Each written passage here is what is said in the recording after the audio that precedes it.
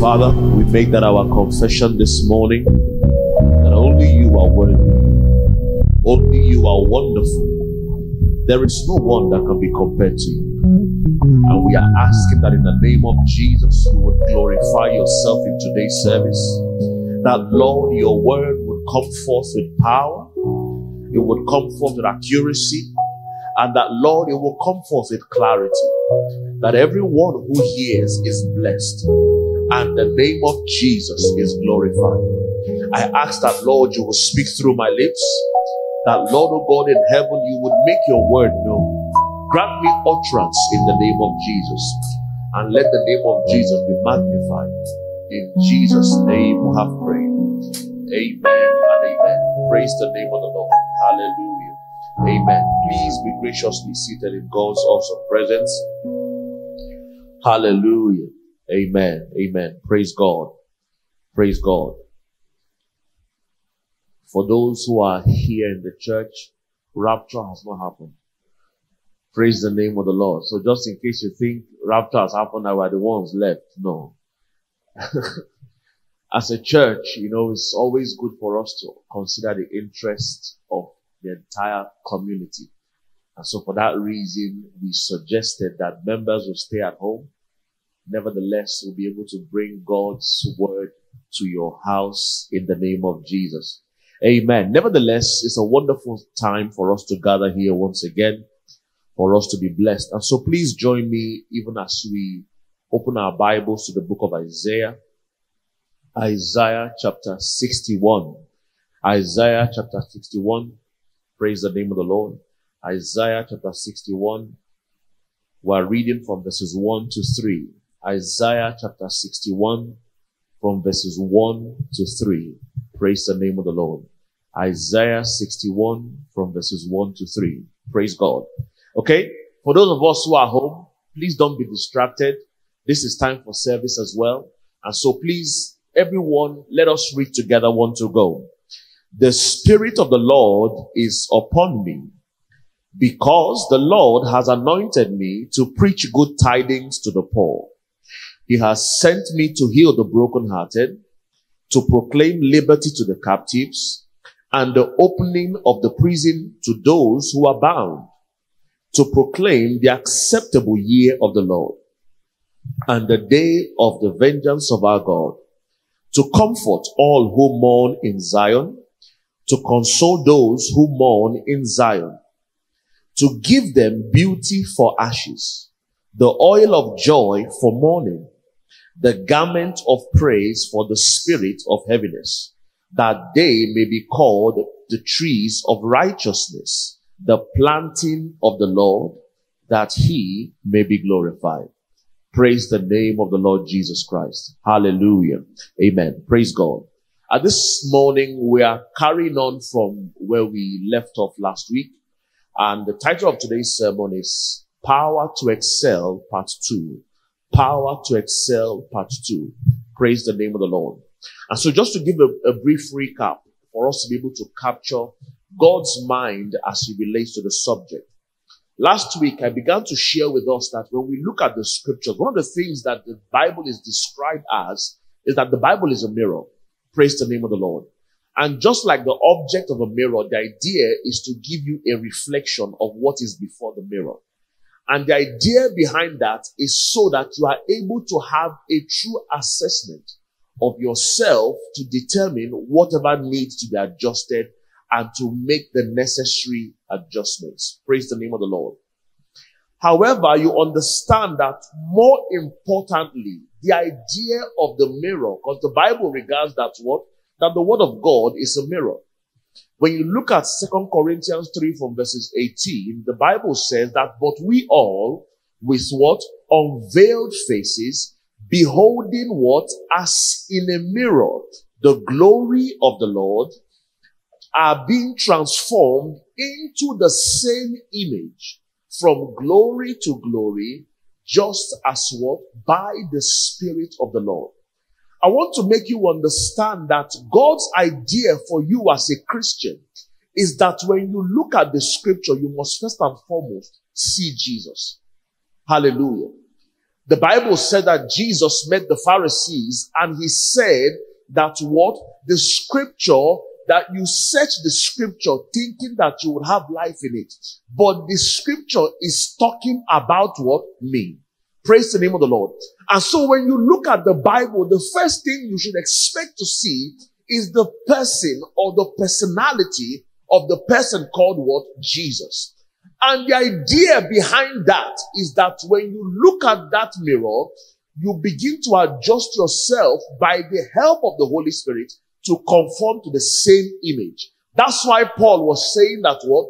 But we all with what? Unveiled faces, beholding as in the mirror the glory of the Lord, and are being what? Transformed into the same image from glory to glory, just as by the Spirit of the Lord.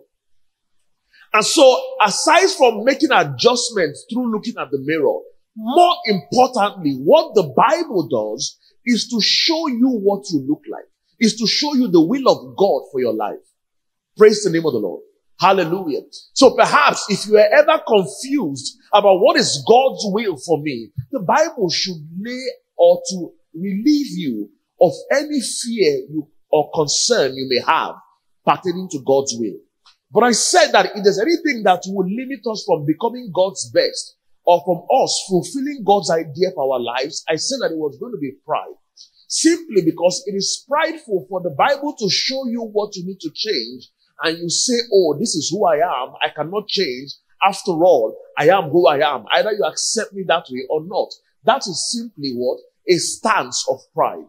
And we understand that the Bible says, if you look at what the Bible says in the book of Deuteronomy chapter 8, from verse 17 to 19.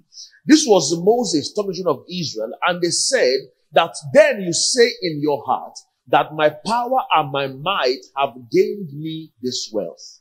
And he says that you shall remember the Lord your God, for it is he who giveth you what? Power to get wealth. In other words, what Moses was trying to make them understand is simply this. Every single thing that you are is simply because God allowed it. Praise the name of the Lord. In other words, without God, you and I can do nothing. The book of Acts says that it is in him that we live. It's in him that we move. It is in him that we have our being. Jesus was even telling the disciples in John 15, he says, abide in me and I in you, for without me, what? You can do nothing. Praise the name of the Lord. And so perhaps you will ever nurse the idea that you are who you are simply because you are beautiful or because you are intelligent. I'm here to reawaken you to the consciousness that everything that you are is simply because God allowed it. Praise the name of the Lord. And so when we're looking at the subject of power to excel, in other words, just as Moses was saying that you shall what? Remember the Lord your God, for it is him that giveth thee power to get wealth. Making them understand that it is not by desire that you get wealth. There is an empowerment that comes upon you that enables you then to create wealth. If you are going to get wealth the godly way. Praise the name of the Lord. Because the truth is, I want you to know that if you want to make money, there is many ways to make money. Praise the name of the Lord. Because you hear so many people make the argument, but just someone like Jeff Bezos doesn't know God. He's not a Christian, but yet he has money. There are different routes to money. Praise the name of the Lord. But there is only one way. Praise God, the acceptable way. And so here, it was saying that it is God who giveth thee power to do what? To get wealth. And so just as it relates to the subject of wealth, when it comes to the power to excel, you must understand that this idea of excelling was God's idea in the first place. Praise God.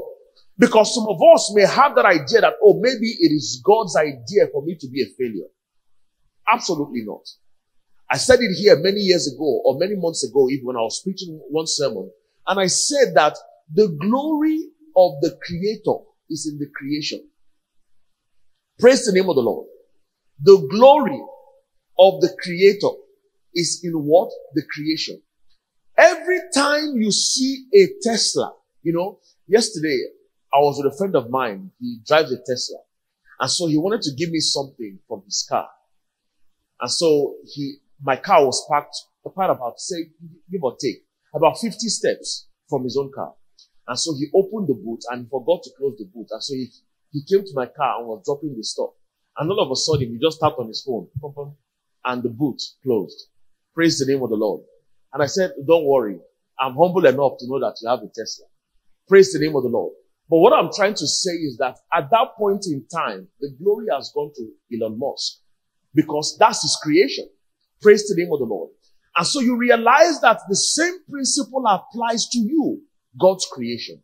That every time you are excelling, every time you are excellent or progressing or succeeding, it is God's idea. Because what? Then you are bringing glory and honor to him.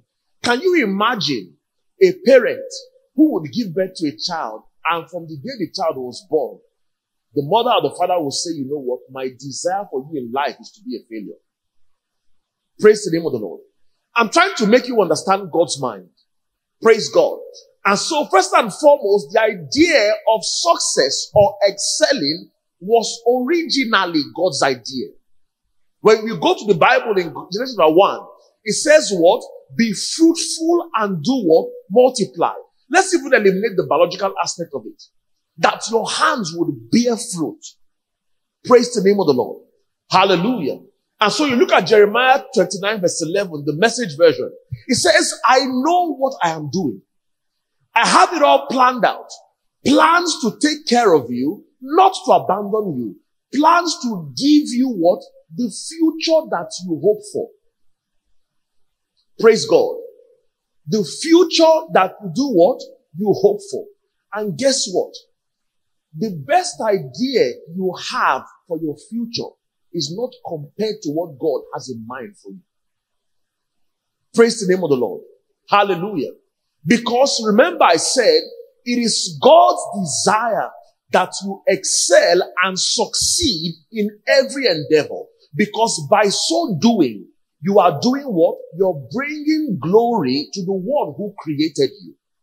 Hallelujah. And so it is God's idea. And like the Bible says here, that what? That the plans of God is to give you what? The future that you do what? You hope for. But when you look at Ephesians 3 verse 20, the Bible gives us more clarity into this statement.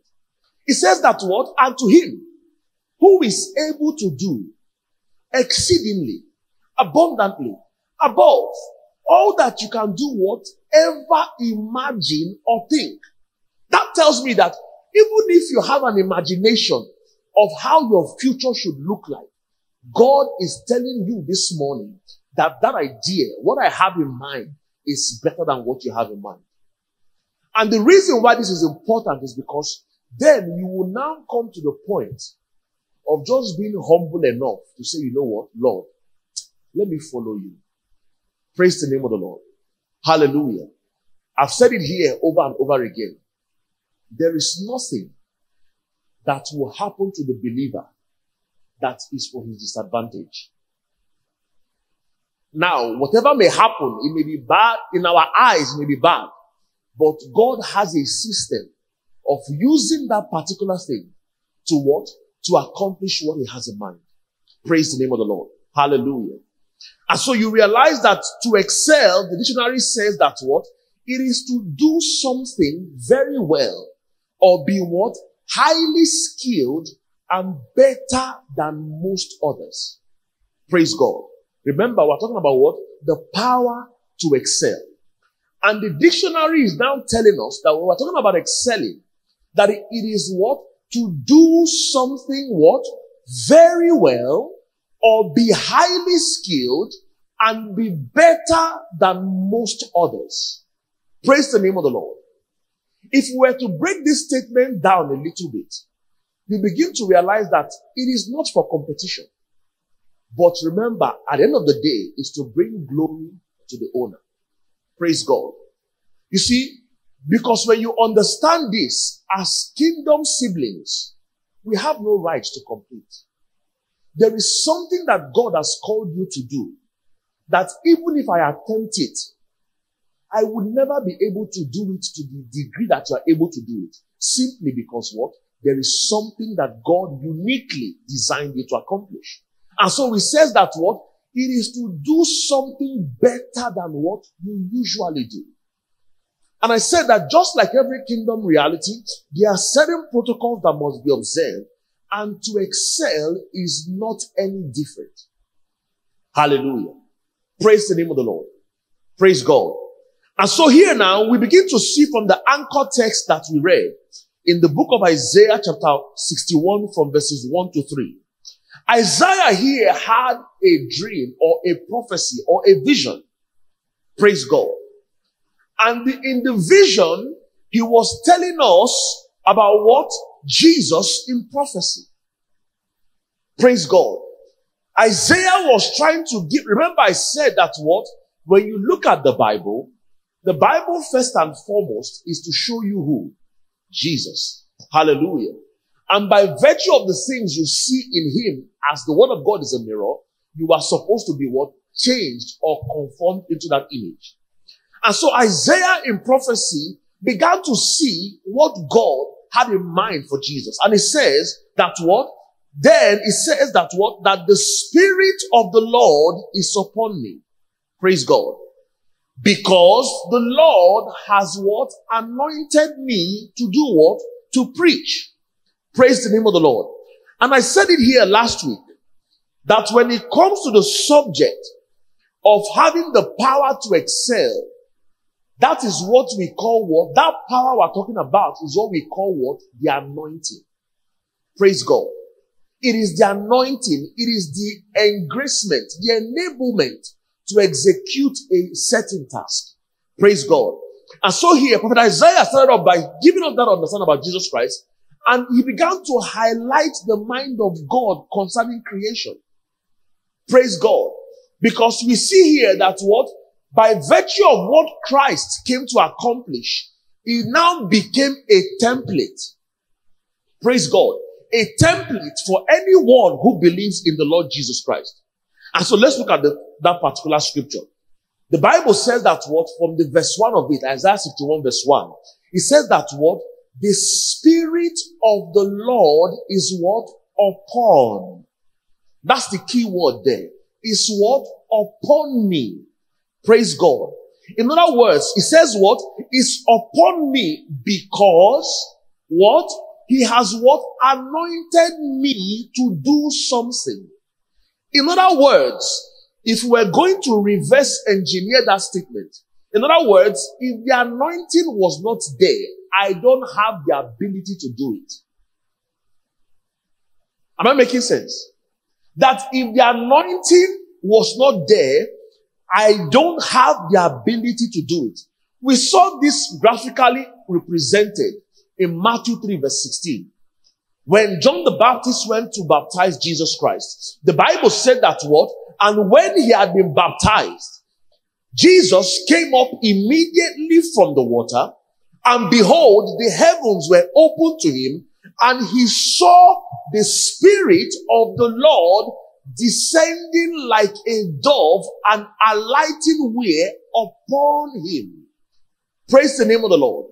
Hallelujah. Because we see that from that moment onwards, that was the coronation of Jesus Christ to embark on his assignment on the earth. Praise God. And what was the reason why Christ was anointed? Why was he anointed? Very quickly. Number one, he was anointed to preach good tidings to the poor. In other words, he was anointed to bring good news to those who were despondent. Praise God. He said that what? He has sent me to do what? To heal the brokenhearted. To proclaim the liberty to the captives, the opening of the prison doors to those who are bound, to proclaim the acceptable year of the Lord and the day of vengeance of our God, to comfort all who mourn in Zion, to console those who mourn in Zion. And he says to give them what?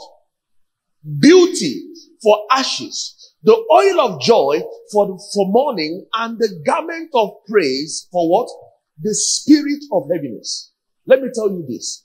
Everything that is a human challenge is solved by everything listed here. Everything. Everything. The entirety of humans' challenges are solved by what? All these things that Christ came to accomplish. Praise the name of the Lord. But the question is, why then? Why then? Because we are going somewhere with this understanding. Why then was he anointed?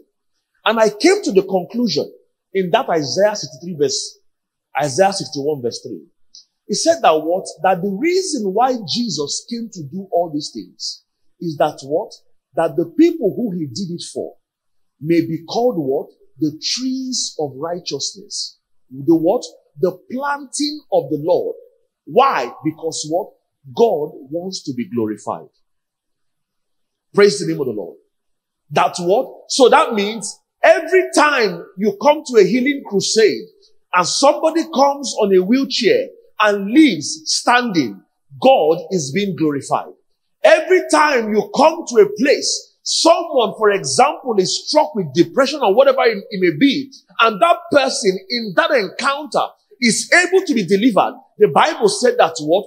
God is doing it. That the reason why he's doing it is because he wants to bring glory to himself. Praise the name of the Lord. And so then you begin to understand that what? The essence of the anointing is to enable the believer to execute tasks that will bring glory to the Lord. In other words, it's almost like as if God enjoys. That's why you will see that the Bible will say that what? That the praises of it said, let everything that has breath do what? Praise the Lord. That God has engineered everything to every single day. Just give him all the glory. That's why he said that when I consider the works of your hands, that what? That I just keep on wondering, what a mighty God that you are. Praise God. Hallelujah.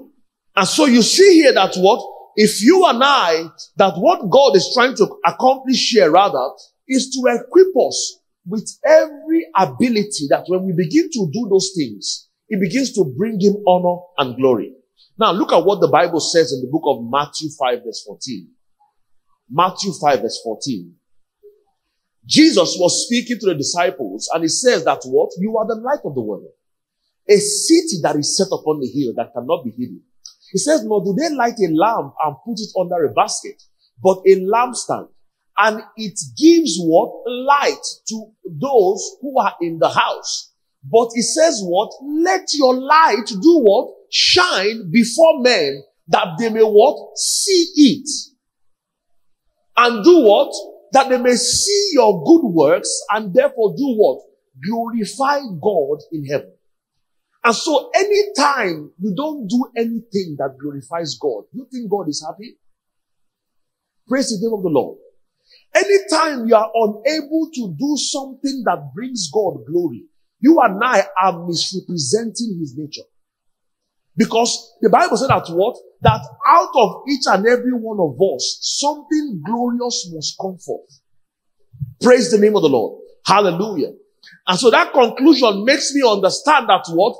The anointing that God gives is to put him on display. Praise the name of the Lord. Look at what the Bible says concerning Jesus. We are talking about what? The Spirit of God upon Jesus. Acts 10 verse 38. The Bible says that what? How God anointed Jesus of Nazareth. With what? With the Holy Spirit and what? With what? Power. And he did what? He now went about doing what? Doing good. And what? Healing all who were oppressed of the devil. And the Bible said that what? For God was with him. Praise the name of the Lord. I'm trying to make you provoke to the point where if my life does not bring God glory, I must do something about it. Praise God. Jesus was talking to Nicodemus. And I like how the Amplified Version puts it. He says, now there was a certain man among the Pharisees called Nicodemus, a ruler, a leader, an authority among the Jews.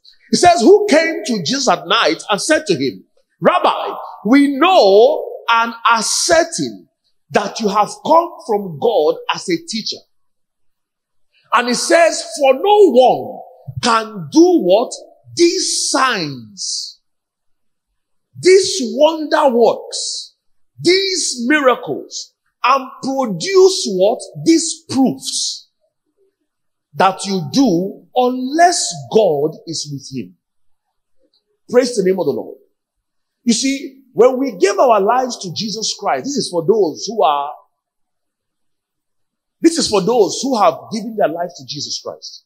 When we give our lives to Christ, the Bible says that what? We receive the Holy Spirit, who is what? The assurance or the guarantee of our salvation. Praise the name of the Lord. Now, I think it was Kenneth Hagin that wrote the book that said Spirit within and Spirit upon. Now, the reason for the Spirit within is for us to act like Christ in terms of character. Praise the name of the Lord. But it is possible for you to have the Spirit within and the Spirit is not upon. In other words, you are not yet been given the enablement to begin to do those assignments that God has had in store for you to bring him glory. Praise God. And so I said that what? You cannot effectively live out the essence of your purpose or your life without the anointing. And the only agency, the only channel, the only source through which the anointing comes is what? Through the person of the Holy Spirit. This is what makes us different from every religion. Praise God. If you consider Islam, Buddhism, and the rest, they are tokens of Christianity in all of them. Praise the name of the Lord. But the differentiator is what? The Holy Spirit. And the reason why is simply because God wants to put himself on display. And I said that to attempt to do life without the anointing of God is to live what? A frustrated life. Praise God. To attempt to do life without the anointing is what? Is to live a frustrated life. If you're a mother or you're a wife, you need the anointing of God. Because you see, by the time you consider taking care of children, catering for your husband, keeping your home in order, and yet pursue your career, you'll be exhausted. Praise God. But there are people who do it with ease and don't even know that they are going through it, that they are doing anything at all. What makes the difference? It's the same 24 hours of the day that you and I have. But what? They have understood the potency of the anointing. Praise the name of the Lord. There are people who are in ministry and yet they are in full-time ministry. They have full-time jobs. They are full-time dads, full-time everything. But yet, none of these things is lacking attention. How are they doing it? It is the anointing of God that enables. Because you see, by flesh shall no man prevail. The Bible says in Zechariah that it's not by power, not by might, but by what? My spirit, the Bible says the Lord. Hallelujah. Praise the name of the Lord. This is why Jesus was very clear to his disciples. The Bible said that what? In Acts chapter 1, from verses 4. It says, and being assembled together with them, he did what? He commanded, he did not suggest. Because if it was a suggestion, that means you can take it or you leave it. Praise the name of the Lord. But the Bible said that what? He commanded them to do what? Not to depart from Jerusalem, but wait for the promise of the Father, which he said that you have heard from me, for John truly baptized with water, but you shall be baptized with what? The Holy Spirit, not many days from now, and you shall what? Receive what? Power. When the Holy Spirit has done what? Come upon you. Now you ask yourself, did they not have the Holy Spirit from the beginning? Praise God. They did. Because a portion of John says that what? After having preached to them, he told to them what? Receive what? The Holy Spirit. Praise God. But here he was given a different dimension to the workings of the Spirit, that he said to them that what? But you shall receive power. When what? The Holy Spirit has done what? has come upon you, and then you are able to do what? To witness to me in Jerusalem and in all Judea and Samaria and to the uttermost part of the earth. Why do you think you are willing to die for the gospel? Do you think it's passion? Praise the name of the Lord. I think it's passion. Passion can only get you so far. To the point where you are saying that if I die, I die. Praise God. I remember I read a story of a lady, Corrie ten Boom, that she was a very young girl at the time, and she was asking her father that, I've heard about Christian martyrs, and we are Christians. So what if one day we come to the point where we have to lose our lives for the sake of the gospel? That at this point in time, I can't imagine me dying. She was being honest as a little girl. And the dad gave her a very interesting analogy. The dad told her and said, when we were coming to this train station, did you ever wonder whether you'll be able to pay for the fare or not? And she said, I never gave thought to it. Why? Because what? Your dad had the money. All that needed to happen was when we got to the counter and they demanded the payment. All I did was to release the money and I paid for the train fare. And that is how God is going to supply that grace. That if it be that when that time comes, because you see, Peter thought it was passion. When Jesus asked him and said, do you love me? He said, I love you. I will die for you. Praise God. I'm sure some guys have said that to ladies before, that I will do anything for you. Praise God. All of a sudden, little sickness comes in your life and the guy is AWOL. Praise the name of the Lord. Because you realize that passion can only get you so far. It is the spirit that enables you to go through it regardless of the end. Hallelujah. And so Jesus understood this when he told the disciples. He said, don't even try to do the assignment I have called you upon until what? The Holy Spirit has come upon you. And so as I begin to conclude, I said, then what if the delay and the setbacks you are facing is because you started too early before the anointing came? What if the frustration and failure you are experiencing is due to the lack of the anointing? Praise God. What if the reason for the lack of results, because if it was based on hard work, Peter and John said, Master, we have toiled all night. We know how to catch fish. Based on experience, the best time to catch fish is at night. And we did all this all night, and yet we have nothing to show for it. Because what? The anointing was not there. But they said, nevertheless, at thy word, at thy command, because you are with us, the entire creation must just obey. Praise the name of the Lord. And so you realize that perhaps the reason why you're not being productive in your chosen endeavor is simply because the anointing to do it is not there. My brothers and my sisters, there is something called the power to do what? To excel. That in your academics, for example, for those who are in the university and you're watching from home, it is possible for you to be a full-time worker in church and still excel in your career. I'm telling you possibilities in God. Because I know a plethora of people that will say, oh, you're carrying this Jesus on your head. But yet, when it came to their professional lives, they were not lucky. Praise the name of the Lord. That it is possible for you to be a man of one wife, and yet you will excel in your marriage. You need not look outside. I'm telling you the possibilities of God. It is called what? The power to excel. So when Moses was telling them, and you shall not forget the Lord thy God, for it is he who does what? Who giveth thee power to get wealth.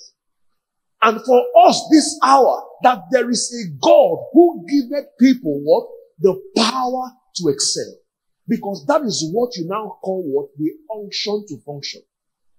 Praise the name of the Lord. What are the details of the anointing? In other words, what does the anointing do? What are those things? Or what are those ingredients that make up the anointing? I will share this and then we'll round up, because next week we'll be looking at how then do I get it? If I now know what it is, how am I able to walk in the reality of this anointing? Praise the name of the Lord. Isaiah chapter 11 from verses 1 to 2. Because remember, Jesus is our template. Every single thing that he was able to do and accomplish, he did it as a man like you and I. But he had an advantage.